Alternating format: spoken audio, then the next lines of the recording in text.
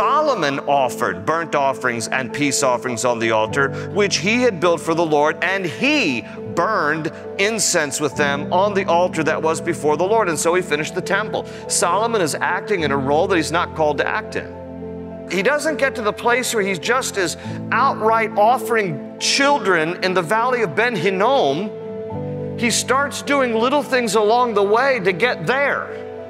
And that's what happens in our lives.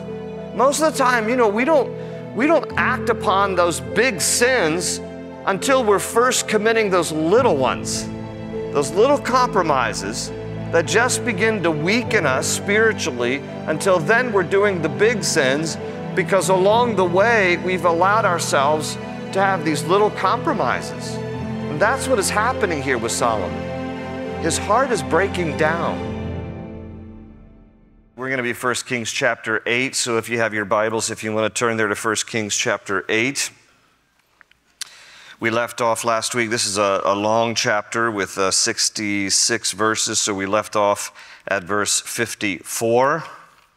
And I'm going to put the points up from the first part of chapter 8 as just a quick summary, and then we'll dive into the latter part of chapter 8. But this is the time period that we're talking about, the rule of King Solomon. He's the third king of Israel. He has been called by the Lord to build a temple to the Lord, which he does. It takes him 7 years to build the temple to the Lord. He spends another 13 years building his own palace. We talked about that, how it kind of is a crack in the door leading to potential compromise, because Solomon is spending almost twice as many years building his own house as he did the house of the Lord. So what does that say about him? And we're beginning to see kind of a slow deterioration in Solomon over the years. But he's called by the Lord and is obedient in building a house to the Lord. And in chapter 8, as we've been going through the book of 1 Kings, we've been looking at different principles that we've gleaned from these different chapters. And in the first 53 verses of this chapter, we saw 8 principles that we went over last week. Number 1, God does what God says. Number 2, God is not restricted by space or time. He is omnipresent. Number 3, God is faithful to forgive us when we confess our sins. Number 4, God has a heart for all nations, not just Israel. And number 5, God always honors the prayer of the humble. And so we left off here at verse 54. Let me pause and pray, and we'll see how far we get tonight as we just continue through the book of 1 Kings. Father God, we just want to thank you for being here with us. Where 2 or more are gathered, you're in our midst. And so, Lord, we trust that you've been glorified through our worship, through our time of prayer, and now as we seek you through your word, we ask, Lord, that you would speak to our hearts, minister your truth to us. I thank you for those who are here and those who are watching online tonight. We just commit the Bible study to you. We're grateful that we can be here in your house to glorify you, to worship you, to read your word and to do what it says. And we thank you together in Jesus' name. And everyone said, amen. Verse 54 says, "And so it was, when Solomon had finished praying all this prayer and supplication to the Lord, that he arose from before the altar of the Lord, from kneeling on his knees with his hands spread up to heaven. And then he stood and blessed all the assembly of Israel with a loud voice, saying," and so then in verse 58 and following, he is going to address the people. So this is on the heels of his prayer of dedication. After he builds the temple to the Lord, then he prays a prayer of dedication to the Lord, dedicating the temple to God. And now he rises to his feet. He's been kneeling as part of this prayer posture, and he's had his hands raised up to heaven. Then he stands upright and he addresses the people who have gathered there for this time of dedication. And he says in verse 56, "Blessed be the Lord who has given rest to his people Israel, according to all that he promised. There has not failed one word of all his good promise, which he promised through his servant Moses." Now, I'd like you to circle there in verse 56 the words "given rest." Given rest. Blessed be the Lord who has given rest to his people Israel. Where does ultimate rest come from? It comes from the Lord. That's what Solomon is saying here. Blessed be the Lord who has given rest to his people. It is a good reminder. We're just continuing this list from chapter 8. It's number 6 on our list. Our rest is found in the Lord. Our rest is found in the Lord. This is something that Jesus said in Matthew's Gospel, chapter 11 and verse 28 to 30. He said, "Come to me, all you who labor and are heavy laden, and I will give you rest." He says, "Take my yoke upon you and learn from me, for I am gentle and lowly in spirit, and you will find rest for your souls. For my yoke is easy and my burden is light." So he's talking there about this imagery of oxen who are harnessed together under the same yoke. And there would generally be an older, more experienced oxen who knows how to plow well, harnessed to one who is not as experienced, not as big. And so the younger ox would learn from the older ox as they would plow together. And Jesus is saying to us, when you are harnessed to me, when you are yoked with me, then your life is so much easier. Because if you're yoked with me, I will bring rest to your souls. There won't be any striving and labor. He says, "Take my yoke upon you and learn from me, for I am gentle and humble in heart, and you will find rest for your souls." And so Solomon reminds us here that this ultimate rest that comes to our souls, to our heart, comes from the Lord. This is what David would also write in Psalm 23, verses 2 and 3, where he said that he makes me lie down in green pastures. He restores my soul. He leads me beside still waters. You know, this is this imagery of God as our shepherd, and he makes me to lie down in green pastures. He leads me beside still waters. You know, the imagery of Psalm 23 is we are the sheep and he is the shepherd. Sheep, their nature is that they are scared of running water. They will only drink from still water. I don't know if you know that about sheep, but they will not drink from moving water like out of a stream. They will only drink from like a pool of water, a pond, a bucket of water. They're scared of running water. You would be too if you're wearing like 1,000 sweaters. You don't want to fall into you fall in and get all wet and then, drown. You would instantly drown. And so they're aware of this. And so they're frightened animals, and they only drink out of still water. That's the imagery there. David says, you make me lie down in green pastures. You lead me beside still waters, like it's safe. You restore my soul.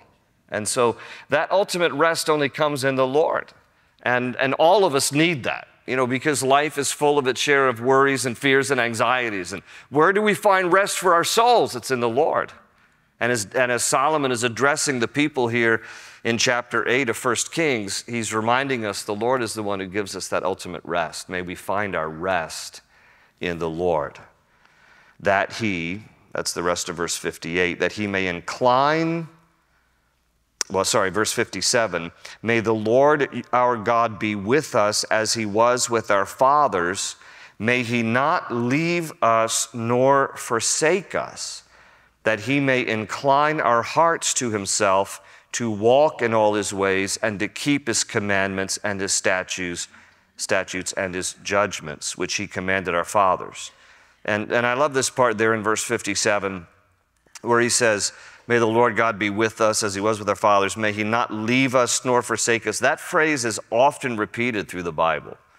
It is mentioned in Deuteronomy 4, verse 31, Deuteronomy 31, verse 6, Joshua 1, verse 5, 1 Chronicles 28, 20. Even in the New Testament, in Hebrews 13, 5, the writer of Hebrews is quoting this same phrase, that God will never leave us nor forsake us. And so it is a good reminder to us. It's number 7 on our list. You might sometimes feel like God is not responding to your prayers. Where is God? My prayers are bouncing off the ceiling. I feel alone. Where is he in my time of need? But we have to remember the promise of God. He will never leave us nor forsake us. It doesn't really, our feelings are not dependent. So when you sometimes feel like God's not with me, he promises to always be with us. He will never leave us nor forsake us. We are never alone. The Lord is always with us. And Solomon, in his exhortation here with the people, he's saying, may the Lord our God be with us as he was with our fathers. May he not leave us nor forsake us. And verse 58 again, that he may incline our hearts to himself, to walk in all his ways and to keep his commandments and his statutes and his judgments, which he commanded our fathers, and made these words of mine, with which I have made supplication before the Lord, be near the Lord our God day and night, that he may maintain the cause of his servant and the cause of his people Israel, as each day may require." Notice this, verse 60, "that all the peoples of the earth may know the Lord is God. There is no other. Let your heart, therefore, be loyal to the Lord our God, to walk in his statutes and keep his commandments as at this day." And so that's number 8 from this chapter. May our heart be loyal and our walk be faithful to God. That's what he's saying here to the people. He's like, God has given us rest. This temple we have built. We have peace from our enemies. God has given us rest. May you not leave us nor forsake us. All the people of the earth, may they know that he's the Lord, that there's no other, and may we keep our hearts loyal and our walk faithful to the Lord our God.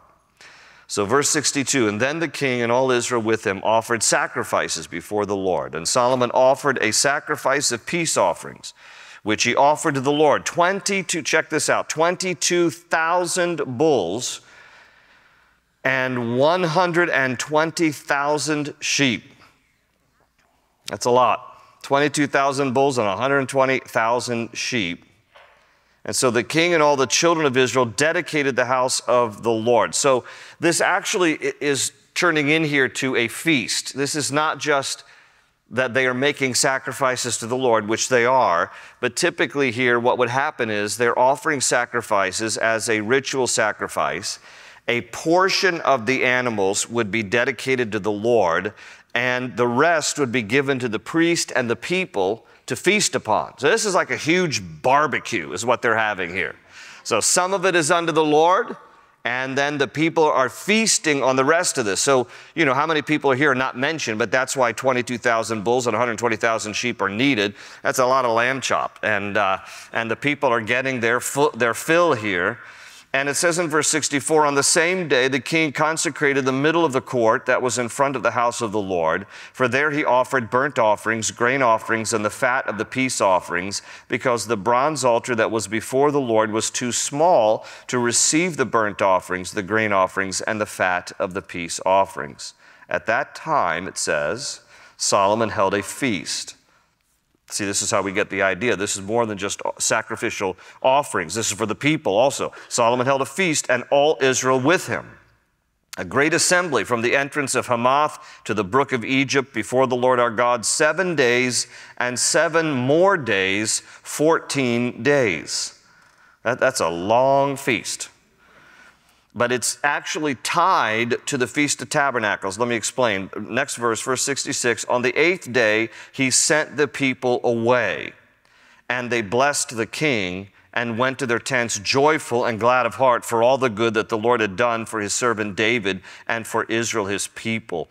And so it seems a little contradictory there, because it says that the feast lasted 7 days, 7 more days, a total of 14 days. But then on verse 66, it says on the 8th day, he sent the people away. So 8th day, 14 days, 7 and 7. What is this all about? What it tells us here, when you look at the time and the season of this dedication, and you look at how there were 2 separate feasts. One was 7 days, another one was 7 days, and then on the 8th day, they went home. What it tells us is that there was a feast dedicating the temple to the Lord that lasted 7 days, and it flowed into the Feast of Tabernacles because of the season in which they are dedicating the temple, and the Feast of Tabernacles lasted for 8 days. The 8th day, the people were done with the Feast of Tabernacles. So what the text is suggesting to us is that there was a combined feast here. 7 days dedicating to the temple of the Lord, followed immediately by another 7-day feast, the Feast of Tabernacles.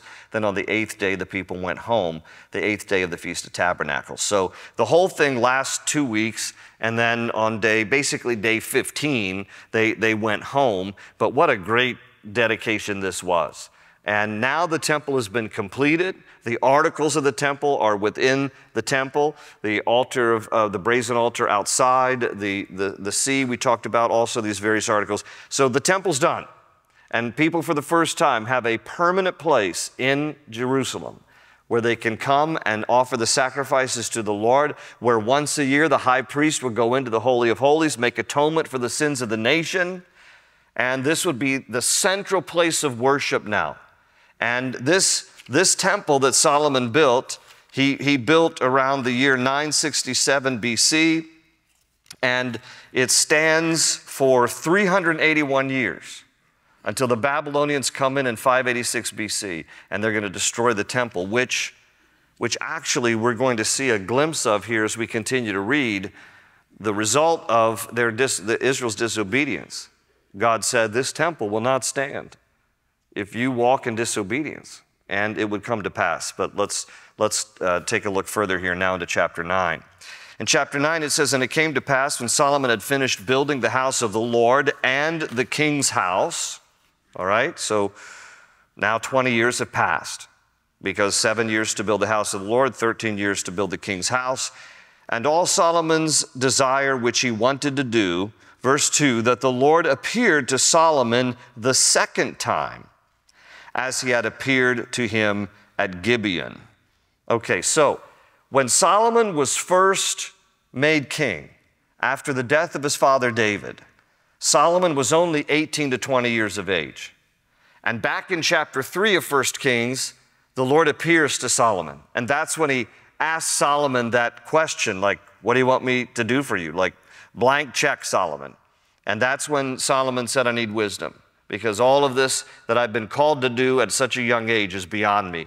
I need wisdom. And so God said, because you have asked for wisdom and not other selfish things, I'm going to give you victory over your enemies. I'm going to give you provisions like you've never known. I'm going to take care of you. And so God blessed Solomon more than even what Solomon had asked. But that's the first time that God appeared to him, back in chapter 3, when Solomon was like 18 to 20 years of age. Now, God appears to him a second time here.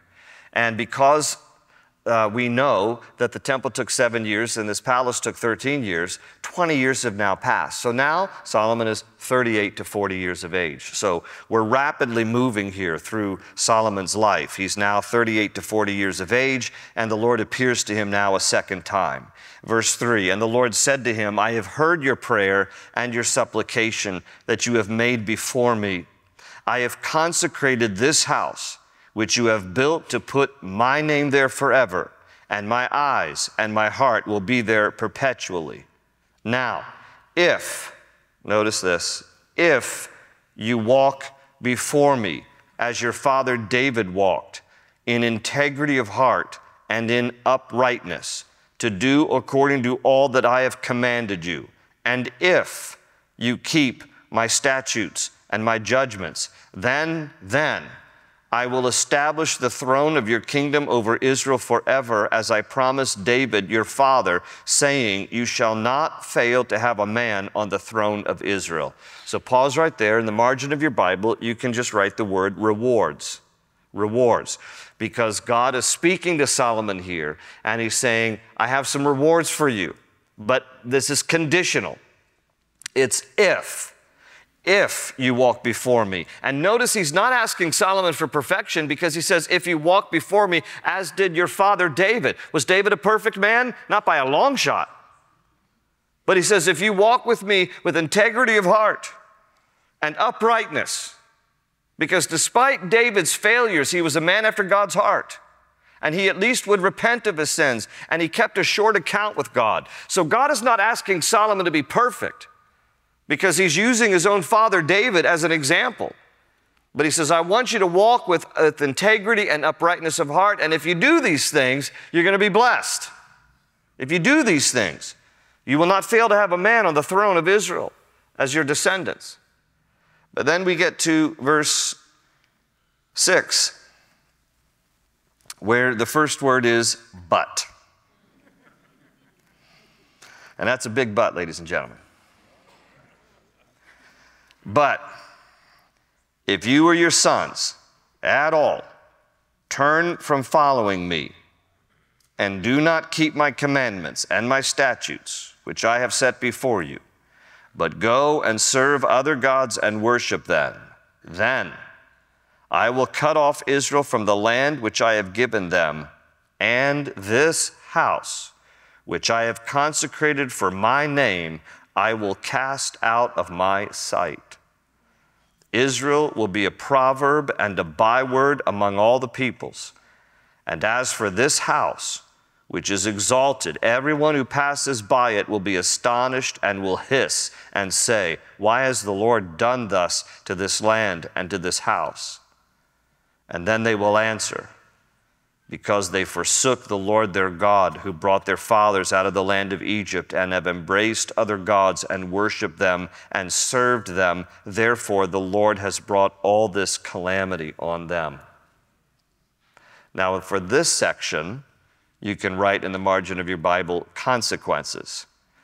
Because what the Lord is saying here, this is principle number 1 from chapter 9, is that with God, there are rewards and there are consequences. Rewards for faithfulness, consequences for unfaithfulness. And so God leads with rewards. He says, but if you turn from me, you start worshiping other gods, then this house of mine will be destroyed, and people will walk by the rubble, and they will hiss. They will be like, what has happened here? And they will be told, well, it's because they forsook the Lord, and they've started worshiping other gods. So Solomon's temple will stand for 381 years, but it will be destroyed in 586 BC by the Babylonians, because the people will engage in idolatry.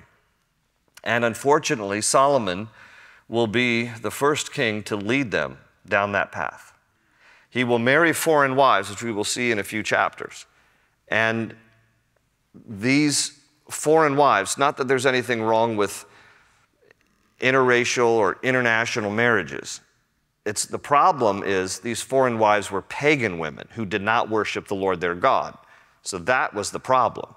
And they brought their paganism into the marriage, and they influenced Solomon, and he led the people in idolatry.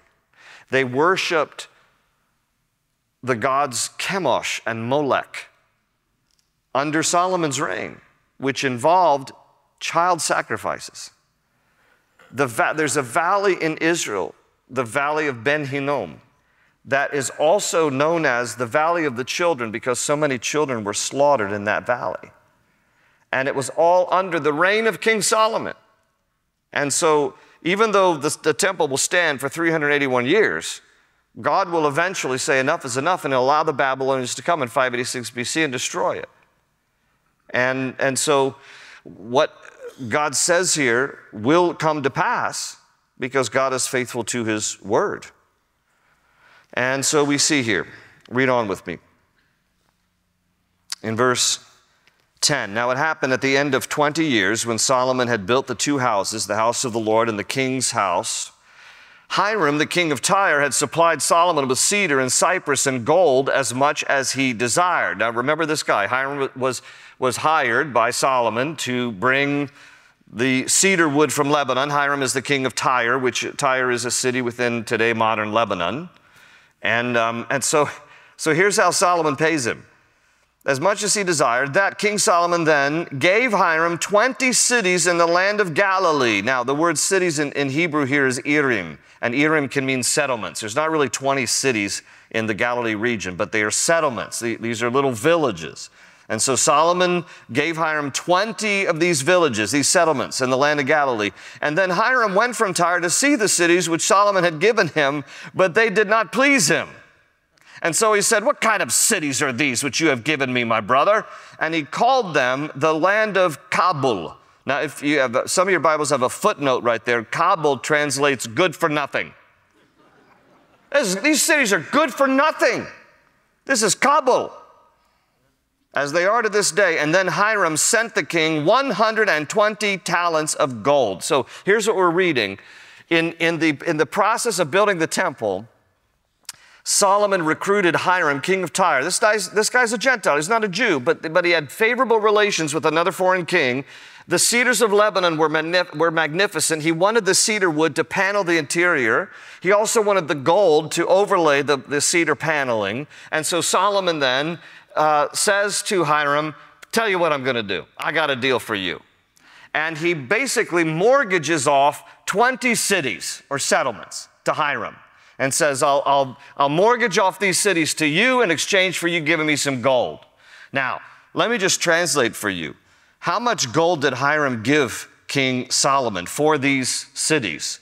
Well, he gave him 120 talents of gold, okay? 1 talent in ancient times was 70 pounds, all right? So I did the math on this to figure out today's equivalent, all right? I looked up today, gold is going for about $2,500 an ounce. 1 talent is 70 pounds. You got 120 talents here. So 120 times 70 pounds. Then you got to figure that out into ounces. Ladies and gentlemen, this is the equivalent today of $336 million. So Hiram sees these little podunk settlements and he's like, for my $336 million, I'm getting these? You got to be kidding me, my brother, you know? He's not even related to him. He's not even, a Jew, but Hiram's like, my brother, come on here. Somebody's pulling the wool over my eyes here. But that's what he gets for it. And Hiram's like, cobble, all this stuff is cobble. That's what that is. Translates to, something pretty nasty, but we're just going to say good for nothing, all right? And verse 15, and this is the reason for the labor force which King Solomon raised to build the house of the Lord, his own house, the Milo. Now, the Milo, it's interesting because that's not the name of a town. My footnote says the landfill, but really what the Milo was an embankment. It was a terracing, especially they think on the eastern side of the city of Jerusalem to help buttress the walls of the city. So we don't know exactly what Milo was. That's the best guess. And then it says he also had this labor force for the wall of Jerusalem. And then notice these 3 cities, Hazor, Megiddo, and Gezer. And then it says in parentheses, Pharaoh, king of Egypt, had gone up and taken Gezer and burned it with fire, had killed the Canaanites who dwelt in the city. This is before Solomon. And had given it as a dowry to his daughter, Solomon's wife. Solomon does marry Pharaoh's daughter. And so Pharaoh had previously, the king of Egypt, had previously wiped out the Canaanites in the city of Gezer, and then he gives it to his daughter as a gift. But Solomon sets up these 3 cities, Hazor, Megiddo, and Gezer, as fortified chariot cities, and they were positioned in strategic places because Solomon is a wise guy. He does some very dumb things, but he's very wise. God has given him wisdom. So he sets up Hazor in the very far north, which is about 3 miles north of the Sea of Galilee, and that's a fortified chariot city, so he can intercept any forces coming from the north along the Via Maris, which was a trade route that cut along the Mediterranean coast and then shot over towards Iraq and Iran in that area. So he's got Hazor up there. Then he's got Megiddo, which is in central Israel by the Jezreel Valley. And that was another trade route. And so he's got another fortified city there. Those of you who have gone with me to Israel, it's one of the ancient places we stop, is the city, the Tell of Megiddo. About 27 different ancient civilizations have built upon themselves. So now it's like this hill, this Tell, that's mound. But Solomon they've uncovered different horse stables there for his chariots, and that Megiddo itself could accommodate more than 400 horses. And so Solomon used that as a strategic location. Now remember, if you know your Bibles, Megiddo is mentioned in the book of Revelation, chapter 16, because the hill of Megiddo, Har Megiddo, is Armageddon. And the valley of Megiddo, the valley that is right there by Megiddo, which is also known as the Jezreel Valley, but there in proximity to Megiddo, it's known as the Valley of Megiddo. That's Armageddon. That's where the final battle will take place. The Bible predicts and prophesies how all the kings of the east will come and gather for war against the Lord in the Valley of Megiddo. So that's Armageddon. So that's this same location here. And then Gezer is down, it's the road along the west coast from the city of Joppa, which is a port city on the west coast of Israel, on the Mediterranean, and it cuts through to Jerusalem. So that's another strategic location. So he's got these fortified chariot cities in the north, in the central area, and then towards the south near Jerusalem and between Joppa and Jerusalem. And so he's positioning himself to be able to defend the land of Israel with these 3 cities here. And verse 17, and Solomon built Gezer, also Lower Beth Horon, Belath, and Tadmor in the wilderness in the land of Judah, and all the storage cities that Solomon had, cities for his chariots and cities for his cavalry, and whatever Solomon desired to build in Jerusalem, in Lebanon, and in all the land of his dominion. And all the people who were left of the Amorites, the Hittites, Perizzites, Hivites, and Jebusites, who were not of the children of Israel, that is, their descendants who were left in the land after them, whom the children of Israel had not been able to destroy completely. From these Solomon raised forced labor, as it is to this day. But of the children of Israel, Solomon made no forced laborers, because they were men of war, and his servants, his officers, his captains, commanders of his chariots, and his cavalry. Now, let's just pause there and understand. These groups of people mentioned there in verse 20, Amorites, Hittites, Perizzites, Hivites, and Jebusites, these were perennial enemies of the Israelites. And they were in the land of Israel before the Hebrew people got there, before the Jews got there, after their captivity in Israel, and their captivity in Egypt, and God had said to the Israelites, I want you to drive them out. I want you to completely drive them out. Well, they didn't. And so pockets of these people were still in the land of Israel, the Amorites, Hittites, Perizzites, Hivites, and Jebusites. And Solomon decides, well, we were supposed to drive these people out, but since we didn't drive them out, we weren't obedient to God, I'm going to make them into forced labor. And they're going to do our work. I'm not going to use the children of Israel into forced labor. They're going to be my army, and they're going to be my officers and servants. Forced labor is going to be these people that we should have driven out. Now, folks, at first, this might look like strategy here, but this is compromise, because they were supposed to be driven out, and instead Solomon is using them.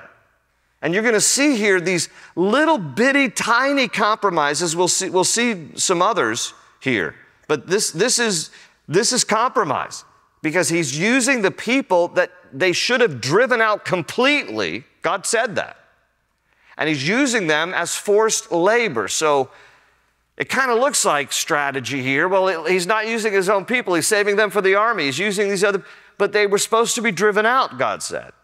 So this is a little compromise. I want you to read further, verse 23. Others were chiefs of the officials who were over Solomon's work, 550 who ruled over the people who did the work. But Pharaoh's daughter came up from the city of David to her house, which Solomon had built for her, and then he built the Millo. Now, 3 times a year, Solomon offered burnt offerings and peace offerings. Now notice this.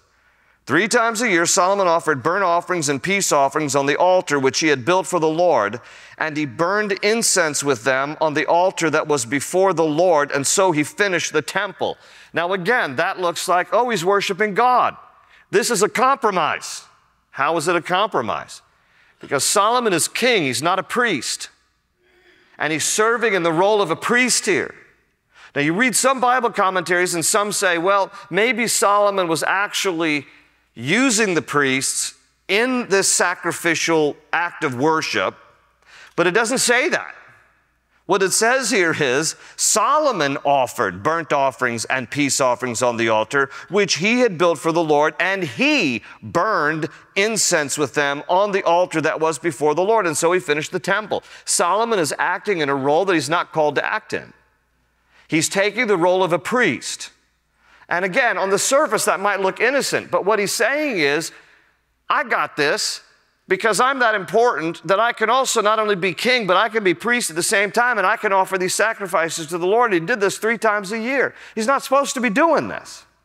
So what you begin to see here is a man who's slowly letting some cracks into the armor, and he's becoming weak because these little compromises, well, I made it as a point. It's number 2 from chapter 9. Little compromises lead to big sins. He doesn't get to the place where he's just as outright offering children in the valley of Ben Hinnom. He starts doing little things along the way to get there. And that's what happens in our lives. Most of the time, we don't act upon those big sins until we're first committing those little ones, those little compromises that just begin to weaken us spiritually until then we're doing the big sins because along the way we've allowed ourselves to have these little compromises. And that's what is happening here with Solomon. His heart is breaking down, and we're seeing it here in these little compromises. And so in verse 26, then Solomon also built a fleet of ships at Ezion-Geber, which is near Elath, on the shore of the Red Sea in the land of Edom. So Elath is the modern city of Elat. It's on the tip of the Gulf of Aqaba, which is the Red Sea. The Red Sea divides into the Gulf of Aqaba and the Gulf of Suez, and divides, and in between is the Sinai Peninsula of Egypt. And so, but on the tip of the Gulf of Aqaba is the port city of Elat. And even today in Israel, Elat is a beautiful, what's the word I'm looking for? It's resort. It's a resort city today where a lot of people in Israel, they usually take a short flight down to Elat, and it's a beautiful resort now. So King Solomon is building a navy fleet here to be able to access the Red Sea. And it says in verse 27, and then Hiram sent his servants with the fleet, seamen who knew the sea, to work with the servants of Solomon. So this is interesting because, again, Hiram is the king of Tyre. He's a foreign king. He has good relations with Solomon. He's sending some of his navy guys, some of his sailors over to Solomon, because Solomon isn't really familiar with how to, work the fleet of ships. So Hiram gives him a little help here. And notice where they go. It says, and they went to Ophir. Now, nobody knows where Ophir is today. Some Bible scholars say it is in Saudi Arabia. But they go to Ophir, and they acquired 420 talents of gold from there and brought it to King Solomon. Now, if you thought 120 talents was a lot of gold back in chapter 10, back earlier in chapter 9, back in verse 14, now you got 420 talents of gold. Again, each talent is 70 pounds. So I did the math on this one too. Are you ready for this? You know how much gold he brought back from Ophir? Don't we wish we knew where Ophir was? $1.176 billion of gold in today's value. Almost $1.2 billion of gold. That's a lot of gold. Now, this is another compromise here, because Solomon is getting stinky wealthy, which there's nothing wrong with being stinky wealthy, except when you are relying on your wealth now instead of God. When money begins to rule you and you think you're all that. And so this is leading here to more compromise with Solomon. In fact, it's going to tell us that there was so much gold and silver. Silver was like stones. I mean, it was just the value. I mean, there was so much of it that he was living in the lap of luxury. And so into chapter 10, we only got like 4 minutes, friends. So I think rather than starting into chapter 10, we'll just park it there for tonight and pick it up next week. But into chapter 10, he gets a visit. He gets a visit from the Queen of Sheba. And Solomon loves his women, remember, right? 700 wives, 300 concubines. And so he loves this visit from the Queen of Sheba. And so we'll get into chapter 10 next week. But for tonight, let's just pause it here. And maybe this second point from chapter 9 is worth us spending some time praying on. Because if there are some little compromises in our lives that the Lord would check us on this evening, maybe it's a good place for us to just come clean with the Lord. So would you just bow your heads with me as we pray? Lord, we don't point a finger at Solomon because we see ourselves. And we realize how easy it is to make these little compromises and not think much of it. But in the end, it often leads to bigger sins. If we don't check ourselves early, what will it lead to? And so, Father, I pray right now that you would just help us by your Holy Spirit to examine our own hearts. Are there different ways that we have been compromising? Are there different things we've been doing that displease you? Bring it to our minds, Lord. Maybe we don't even need to pray this because we know already. We just ask you, Lord, to forgive us.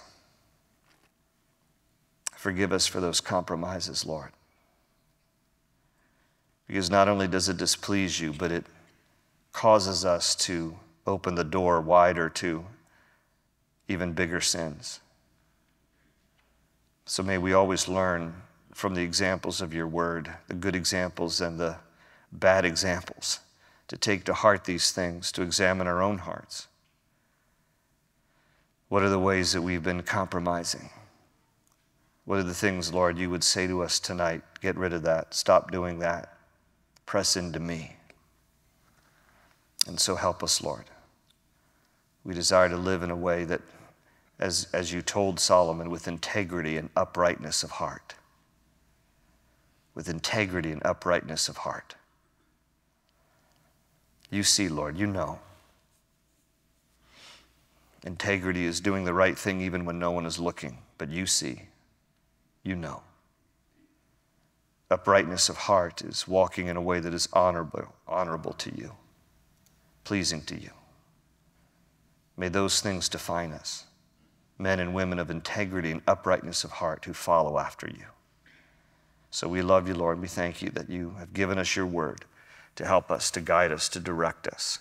And we thank you that you're a merciful Father, that we can come to you confessing our sins, and that you forgive us. You cleanse us, you wash over us, you purify us, Lord. And so we thank you. We give you praise. We give you honor and glory.